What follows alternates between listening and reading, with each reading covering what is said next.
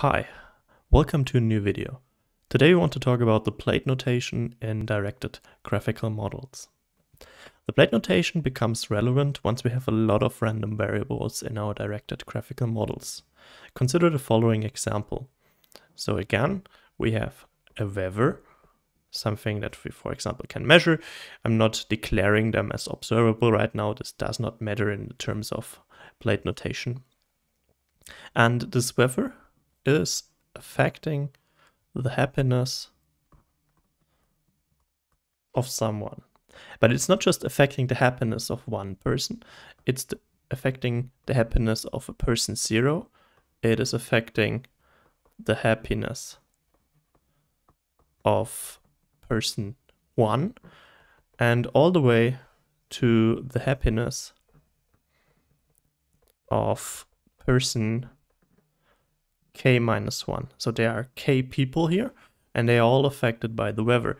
And imagine, for instance, there are 10 and then you have to draw 10 bubbles or 10 circles for these random variables. And this is where plate notation comes in order to simplify this. So plate notation simplifies arrays of random variables.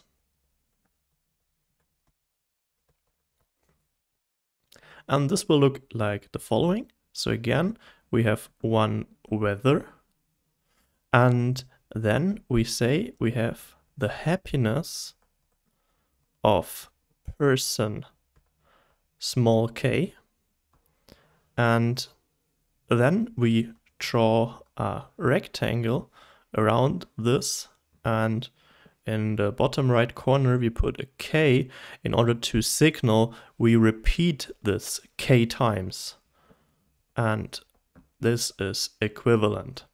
And if we use a shorthand notation, call this a w and call this an h, then we have the w bubble goes to the h bubble, and not just any h bubble, but h bubble with index k, and this bubble is repeated k times. Okay, let's look at some examples. And the first example will be the following. We have the other way around. So instead of the target node, we have the origin node in the plate notation. So we have a k, and let's call this no longer a w because we're kind of losing the interpretation here. Just be more abstract and call this an x, index k, and this goes to a set.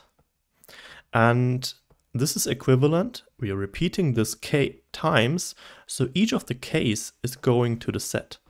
So we have an x0 all the way to an x k-1, and we have one set, and all these are going there.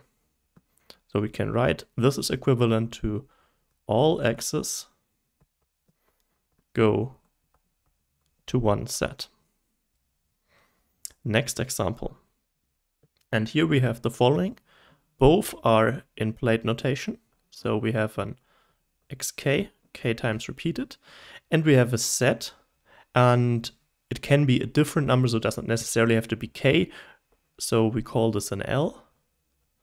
Again, a random variable. And we have this L times, and we have an arrow from here to here. How can we see this? So the k is going k times, and imagine there's only one set, then all of the k's are going to this one set. And if we have another set, then all of these k's are going to the set also. So we kind of have a fully connected network. So we have an x0 all the way to an x k-1. We have a set 0 all the way to a set l-1.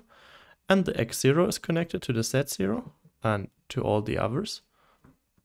And the same is for this and also for the others. So like a fully connected network, as in a deep neural network. So all x's are connected to all sets. Next example, we will look at nested plate notation. So we have an x, index k and small l, and this is in a plate with k and in a bigger plate with l, and we have a set outside, and this is then the following. So essentially we just take the combinations of all k's with all l's and they go to one set. This is as if I have a big plate notation with k times l variables appearing in them.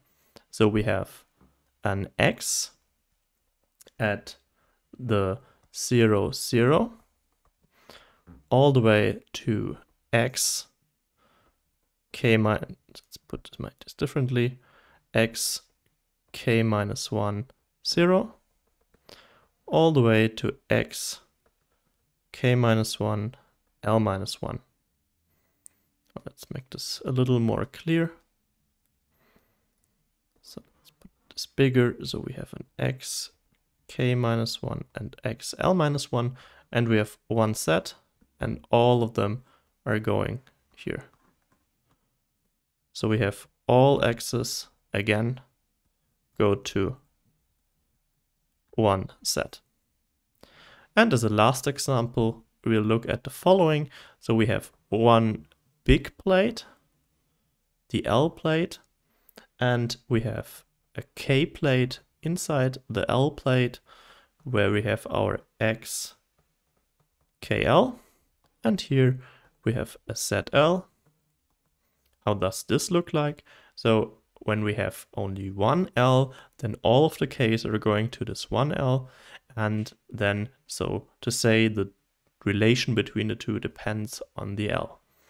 So we have an X, 0, 0, all the way to an X, K minus 1, 0, and then we have a last iteration with an X, 0 and L minus 1, all the way to an X, K minus 1, L minus 1, and here we have a set 0, and here we have a set L minus 1, and all of them are going here, and then they are going to something in between here, and these last are going here, and the pattern is, of course, the x's with a particular L go to the set with the same L.